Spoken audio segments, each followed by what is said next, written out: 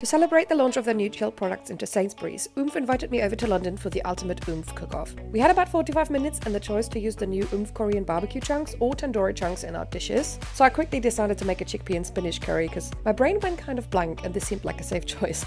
After making a mess in the kitchen, we actually got to try everyone else's dishes as well, and oh my god, there were definitely a couple of corkers right there. The loaded fries that Ollie made definitely came out on top for me, but to be honest, everything was absolutely delicious. I've tried to recollect the curry recipe I made to the best I could. I basically just threw things together spontaneously, but you can find the details in the caption and hopefully make it at home.